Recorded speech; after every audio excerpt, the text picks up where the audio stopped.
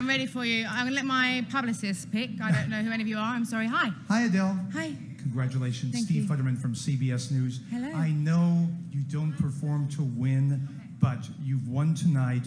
You become the first artist in history, I don't know if you know the historic aspect of it, to sweep the top 3 awards, Record Song and Album of the Year twice. Yes. An amazing achievement, which I think everyone appreciates you for. Can you talk about what it means to you to accomplish something historic and just what it means to you to win these awards tonight? Because it's from your peers.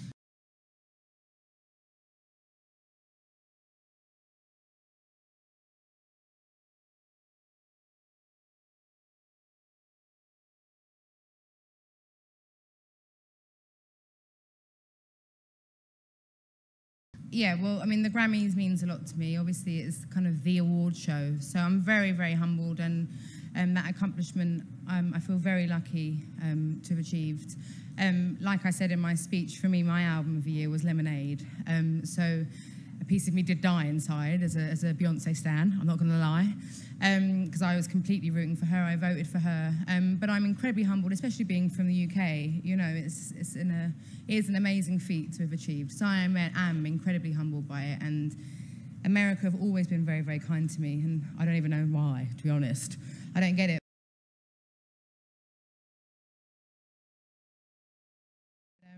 But no, I feel amazing about it, of course, and it's an amazing thing to show my son, you know, and I'm raising him to respect women, and he knows I'm a powerful force. He feels it just at home, like you, mister. let alone, you know, when he comes to work with me, and he comes everywhere, so. Yeah. And could I, Jessica, follow up about what it means just to have the public accept this song, Hello? Oh my God, it's seriously? become like a worldwide anthem.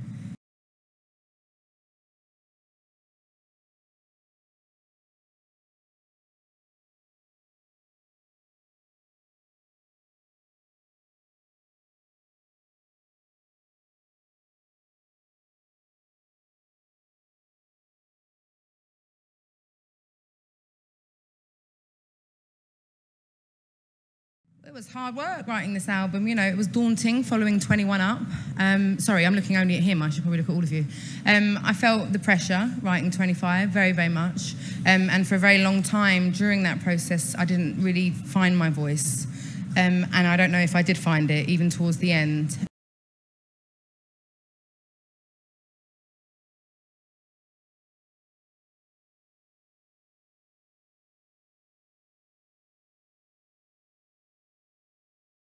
But the reception to Hello actually started when I was writing it with the lyric Hello Misery, so I'm sure you can imagine the mood that I was in when I was writing that, fucking miserable.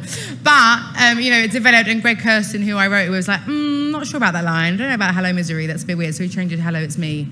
But yeah, of course, you know, I honestly I was gone for so long. I had my baby and I raised him through the toddler years, and then I sort of slowly edged my way back into work, and I didn't think anyone would care.